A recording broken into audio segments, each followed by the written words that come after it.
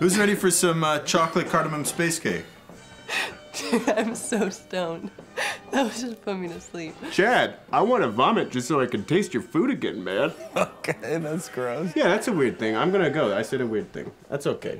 Hey, what's up guys? Welcome back to Binging with Babish, where this week we're taking a look at the chocolate cardamom space cake from one of my favorite shows, High Maintenance. Oh, whoops, who left all this oregano out here? That was careless. They might get in school suspended like I did in 9th grade. Anyway, I have no idea what space cake could possibly mean, so I'm gonna take a crack at a chocolate cardamom cake with a galaxy mirror glaze. First up, the chocolate cardamom cake. Into the bowl of a stand mixer goes 4 large eggs along with 1 teaspoon of vanilla extract. Go ahead and beat that up on medium speed until it is light and frothy. Then in a separate bowl, we are tiny whisking together 150 grams of granulated sugar with a half teaspoon of kosher salt before slowly streaming it into the stand mixer while it runs. Then we're going to beat everybody together on medium-high speed for 3 to 4 minutes until it is light and fluffy, and you can easily make a figure of 8 with the whisk attachment. Then onto a piece of parchment paper, we are sifting together 75 grams of all-purpose flour with 60 grams of high-quality cocoa powder, about half of which we're going to tip into our wet ingredients along with 1 teaspoon of the titular ingredient, ground cardamom. Go ahead and gently fold this together until mostly combined, add the rest of the dry stuff, and continue gently folding together until thoroughly combined. Then in another small bowl, we are combining 85 grams of milk with 50 grams of vegetable oil, and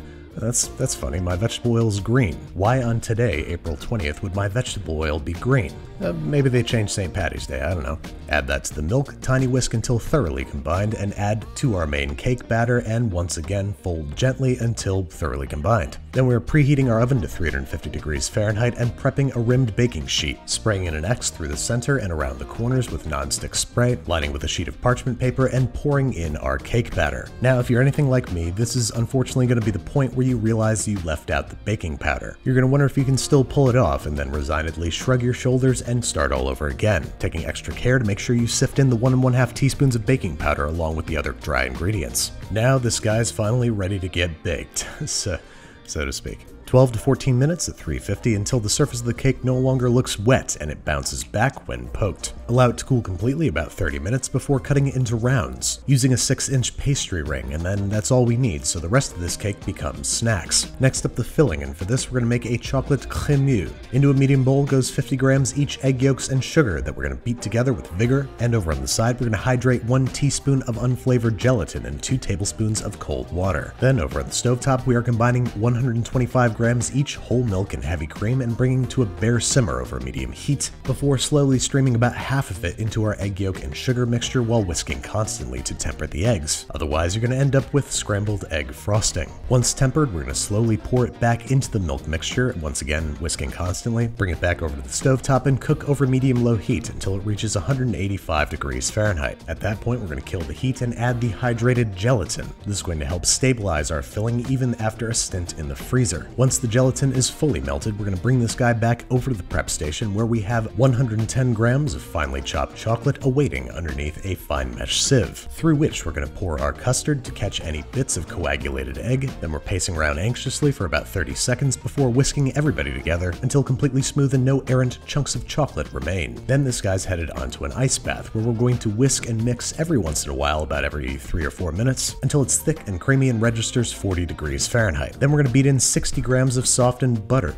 This butter's green too. What a curious thing. That's probably fine. A little bit at a time, we're going to beat in the butter using a hand mixer, making sure that the butter is fully emulsified into the crémeux before adding another dollop. The great thing about using green butter in frosting is that it never gets heated, so the strength of the butter's butteriness doesn't get, deactivated in the oven. Anywho, it's time to assemble our cake insert. First goes a layer of our chocolate cardamom cake, followed by a generous layer of chocolate crémeux, making sure it's all nice and even and smoothed out before adding the second layer of cake. Then this guy's ready for a trip to the deep freeze, at least 6 hours, ideally overnight. Then, just before assembly, we're going to make ourselves a blackberry mousse, for which we're going to need about 160 grams of blackberry puree. So give about 2 pints of blackberries of blitz in a food processor before passing through a fine mesh sieve, weighing out 160 grams and setting aside because once again we're busting out the gelatin. 2 teaspoons worth hydrated in 75 grams of water. This likewise is going to stabilize our mousse and help it survive the freezer. To melt it into the blackberry puree, we're going to dump about half half of the puree into a small saucepan along with the gelatin, stirring over medium-low heat until melted and adding back into the remaining puree. Now set that aside because the basis of our mousse is going to be an Italian meringue, for which we're going to need 85 grams of egg whites separated into the bowl of a stand mixer, beaten together with an 1/8 teaspoon of cream of tartar until light and frothy. Then over on the stovetop, we are combining 50 grams of water with 125 grams of sugar, cooking over medium heat until it reaches 240 Fahrenheit, the softball stage. Then with the mixer running on medium-high speed, we're going to very carefully stream it right between the whisk and the bowl, then continuing to beat on high speed for anywhere from 7 to 10 minutes until it reaches the soft peak stage. Then we're going to take our Italian meringue and put it in a large bowl for easier working, and fold in about half of our blackberry gelatin puree, folding gently so as to not deflate, then pouring in the other half and folding until mostly combined. Then we're going to add 200 grams of heavy cream, likewise beaten to soft peaks. And then so we don't dilute the already pretty lavender looking color, we're going to add a little bit of food coloring before likewise folding it into the blackberry mousse in stages. The end result should be a soft but flowy mousse. And with that, it's finally time to assemble. Go ahead and grab your fully frozen cake insert, place it on top of a thing, and gently heat the ring using a torch from a distance and moving quickly until all the frost has disappeared from the steel. At that point, your cake insert should pop right out. Then to assemble, we're going to dump our mousse into a silicone entremet mold, pushing it all the way up the sides to make sure that there are no bubbles or gaps before dropping in our cake insert and pressing down, squooshing out any excess mousse and getting the cake flush with the mold. Use an offset spatch to clean off any excess mousse, wipe the damn thing clean, and plop it in the freezer once again for 6 to 24 hours. And then it's time for one last gelatin thing, the Galaxy Mirror Glaze. 3 teaspoons of gelatin are going into 225 grams of water, and then in a small saucepan we are combining 250 grams of sugar, 100 grams glucose, and 150 grams of sweetened condensed milk. This is headed over to the stovetop where we're going to bring the mixture to a simmer, remove it from the heat, and add the hydrated gelatin, stirring to ensure that it has been melted. Then we're using this mixture to melt 300 grams of white chocolate. Pour it over top, let it sit for 10-15 seconds, and immersion blend on high speed for about 30 seconds or until completely smooth. Pour it through a fine mesh sieve to catch any errant bits, and subdivide about 3/4 of a cup into different spouted containers. Then using ample food coloring, we're going to color the largest container an almost purplish black, and the rest of them various hues of purple, pink, and blue. Also lots and lots of holographic edible glitter. Once all the glazes are between 90 to 95 degrees Fahrenheit, we're ready to glaze. Let's go ahead and grab our cake out the freezer, gently retrieving it from its silicone mold, and place it atop a tall, narrow thing. Then in our largest container of our darkest glaze, we're going to swirl our different colors over top. As I discovered, you really cannot overdo this, so go crazy. Once you got some nice patterns in there, it's time for the highlight of my week.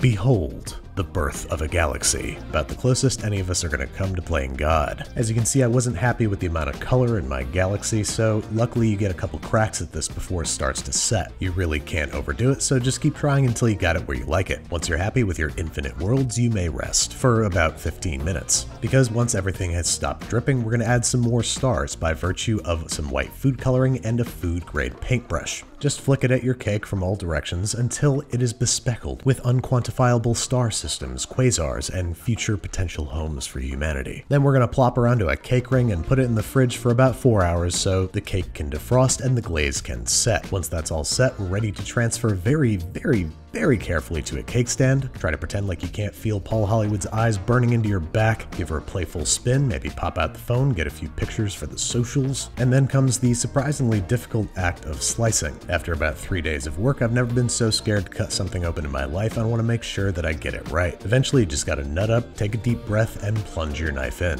wiping it down between slices to make sure that your cuts are clean. Then, moment of truth time, how's it gonna look? Beautiful. Clean, distinct layers ensconced in an otherworldly orb of mousse and unexplored star systems. But how's it taste? And the answer there is kind of a mixed bag. The crémeux is creamy, the cake is dreamy, and neither taste of, green. But using fresh blackberries made the mousse taste a little earthy, and I might recommend you use strained blackberry jam instead. But in the end, massive success, thanks in large part to kitchen producer Kendall Beach, whose incredible knowledge of patisserie made this cake possible. And thanks to my personal hero, the guy from High Maintenance. Someone who we could all take a page out of his book, you know what I mean? Like, we could all stand to be a little bit more patient, a little bit more accepting, a little bit more, like, roll with the punches, man. Especially today when, you know, like, shit, I forgot what I was talking about.